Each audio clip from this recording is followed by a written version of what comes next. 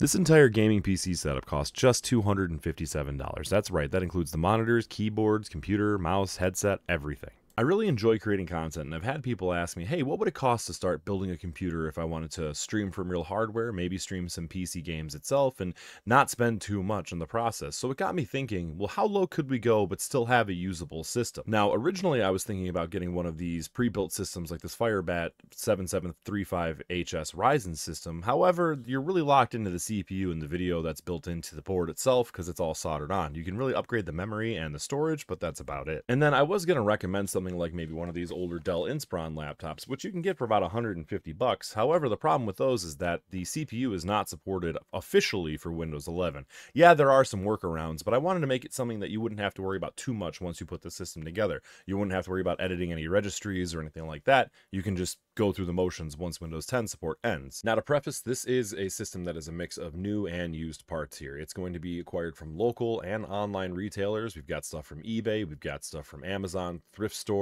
Marketplace, and I wanted to avoid using Micro Center as much as possible because I know not everyone has a Micro Center near them, but I did end up using it for the case. More on that later, and why I think you could probably replicate what I did at Micro Center online. Now, this project took me about a month, and I was combing through Facebook Marketplace for most of it, trying to find any good deals that we could, and a lot of these parts were really solid. However, some of them were at such a distance that I felt like I was going to have to start including gas and time into the cost because maybe they were 30 miles each way, and this is what I ended up settling on. For the CPU, we're using a Ryzen 2600X. This is a 6-core, 12-thread CPU, and it was including the stock cooler. Now, it's not the fastest CPU by today's standards, but it is on the Windows 11 compatibility list, so that'll get you past that October 2025 cutoff date. The motherboard is an MSI X470 Gaming Plus ATX, which did include the I/O shield, which is missing more often than not. And while I wish this was a micro ATX board because of the cost savings we would have had, I'm not mad because of the features that it has, like 2 NVMe slots and 4 RAM slots.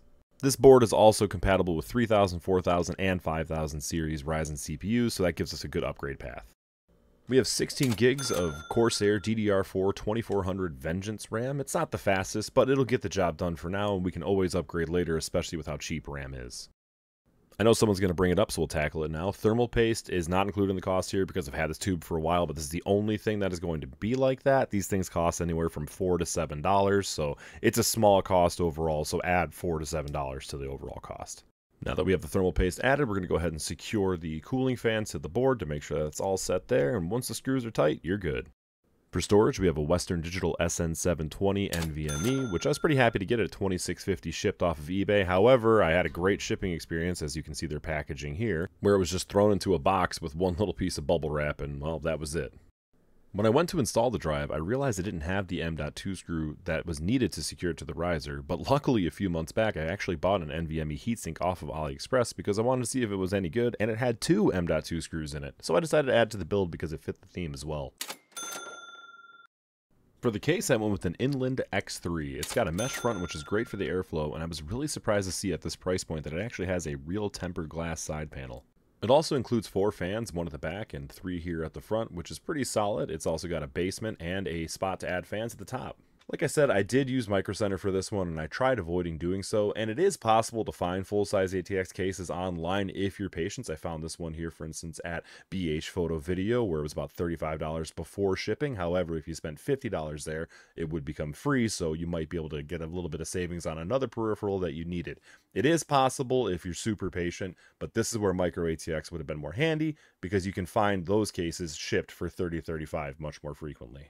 For the GPU, I went with an Asus GTX 1060 6GB. Now, there are 2 different versions of the GTX 1060 out there. One's like this with 6GB and other ones with 3 gigs. If you decide to go with the 1060, make sure that you do get the 6GB one, not only because of the doubled VRAM, but it also has more processing cores. They decided to cut about 10% of them off for the 3 gig models, so you're just sacrificing performance and memory altogether. Now, I did haggle with the owner of the motherboard, CPU, and RAM to get this for just $25 more than what I paid them for those 3 components. I know a lot of people hate doing the front panel here, but if you look at your motherboard, there's usually a map that's printed right on it that'll tell you exactly where to put all the pins. For the power supply, I went with the MSI Mag 550 watt bronze here. It is non-modular, and it's also the single most expensive component of this build. And while there are cheaper power supplies out there like the Thermaltake Smart Series, this one was just ranked a little bit higher on the almighty PSU tier list, and it does give us a little bit of room for growth in the future. Now that we got everything hooked up and we did a decent cable management here, we're going to make sure this thing powers on. Gotta say, I like the way the fans look, and they're pushing a decent amount of air, and they're not too loud either. For the first monitor, we went with the Dell S2340M. This is a 23-inch 1080p monitor, and while it is glossy and only comes with VGA and DVI, it did come with the DVI to HDMI cable, which did save us a few bucks, and hey, at least it's IPS.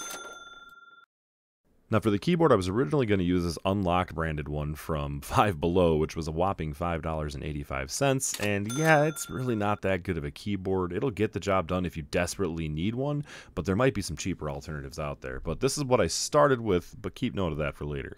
For the mouse, we went with another Five Below item for another $5.85, and I have to say, this mouse here does not feel any different than a mouse I've gotten from AliExpress for 79 cents, so take that for what it's worth.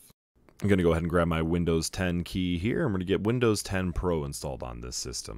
While that's installing, we'll go ahead and take a look at the headset that we use here, and this is another one from Five Below for $5.85. It does have a microphone, it does use 3.5mm connections, and it's really no frills at all. It barely fits my pretty big head too. I was going to be totally content with this setup, however, I got fortunate when I was walking around a Salvation Army the next day, and I found this great set of keyboard and mouse here from MSI for half the price of what I paid for the mouse and keyboard from Five Below. So I took those back, and with the savings there, I actually found another monitor, a 22-inch Dell at the Restore for another $10.60. Now, since I did say I wanted this to be able to stream, I picked up a webcam here for $4.17 to ship from AliExpress, and I have to say, for that cheap of webcam, it looks fine, especially if you shrink it down onto a screen like you would when you're actually streaming. The microphone here, though, on these headphones is not that good, as you can tell, and the headset itself is already broken. You can see a big old crack here, so this is definitely a temporary solution I'll have to find a fix for soon. So now that we have our finished setup, let's actually put this thing to the test and see how it performs in gaming. First, we've got Grand Theft Auto 5 here, DirectX 11, with all the settings turned up to the max as we could, and yeah, we're getting into the 40s and 50s. It's a pretty playable frame rate for sure, but it's maxing out what the system can do. Turn the settings down to medium though, and we start flirting with the hundreds at some points during the benchmark. Turning down the settings would also probably help you when it comes to streaming, as this is less taxing on your system and you're still getting pretty good frames. Next up, we have Resident Evil 4 Remake on the Balance preset with FSR turned off completely, and yeah, this is also super playable here. We're in the 70s at points of this game. I played Mercenaries while I was doing this and actually set a couple of my own personal high scores. Next up, we've got Counter-Strike 2 here, and I turned up every setting that you possibly could and found myself having another great time playing this one online. Afterburner doesn't like Counter-Strike, so I went ahead and just took a zoom-in shot here. These are the frames that we were working with.